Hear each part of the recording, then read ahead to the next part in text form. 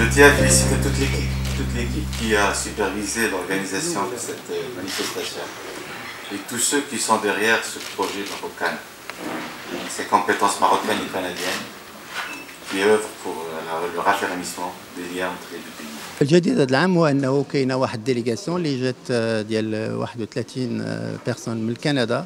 وهاد المره غادي نديروه طويل لغايه الساعه 6 لان ما غيكونش غير لي ديسكور، غيكون واحد التبادل لانه المشاركه ديال سي جو ام في هذه العمليه هي واحد الخطوه كبيره بالنسبه للغرفه التجاريه والصناعيه ديال المغرب في كندا. اليوم كانت توقيع لواحد الاتفاقيه اللي كانت بين سي جو ام وبين الغرفه التجاريه والصناعيه اللي هي كما قلت واحد الخطوه كبيره بالنسبه للعلاقات التجاريه بين المغرب والكندا، لانه غتفتح واحد المجال كبير اللي الاعضاء ديالها اللي غيكونوا واحد الحاجه مهمه بالنسبه للشامبر وبالنسبه للغولاسيون. القطاعات اللي جات بزاف جاو خاصه الابناك، جاو ناس في السولير، جاو الناس في ميم لي توا، ميم في الكونستركسيون، ميم جاو في بزاف ديال داك اللي مهم في هذه العمليه. هو ما جاوش غير الكنديين، هو كان اول هدف ديالنا هو انه نقربوا نجيبوا المغاربه باش يلعبوا واحد الدور اخر، ماشي غير ذاك الدور ديال السوسيال ولا ديال هذا ولا هذا، لان اللي كيعرف المغرب مزيان هو المغربي اللي عايش في كندا، لان عاش في المغرب عاش كيقدر يعرف شنو هما الحوايج اللي هادو ويقدر يلعب واحد الدور مهم. La CGM c'est bien sûr l'organe principal du secteur privé au Maroc avec 100 000 membres. Aujourd'hui, nous représentons près de 3 millions d'employés. D'abord, de renforcer notre coopération avec le Canada à travers la coopération que nous avons avec tous les organes de promotion des échanges entre les pays. Et deuxièmement, elle intègre la dynamique des Marocains entrepreneurs du monde que la CGM vient de lancer dans le cadre de cette 13e région, où nous faisons la promotion de l'entrepreneuriat des Marocains du monde. Donc c'est réellement un programme d'accompagnement pour renforcer les relations entre le Maroc et le Canada, et également utiliser ce tremplin que constitue l'Afrique pour développer ces relations. La coopération économique entre le Maroc et le Canada s'est beaucoup développée ces dernières années, en particulier avec la concrétisation de l'installation de bombardiers.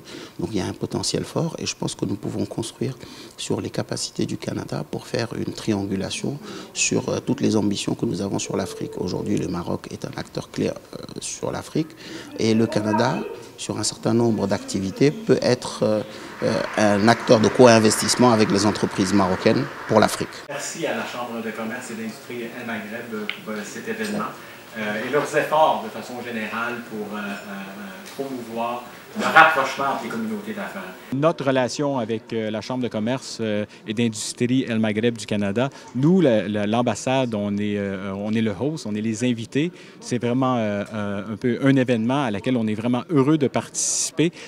Naturellement, les objectifs de la Chambre, c'est les objectifs connus, de promouvoir les liens entre les communautés d'affaires canadiennes et marocaines, de promouvoir les exportations, de promouvoir les investissements.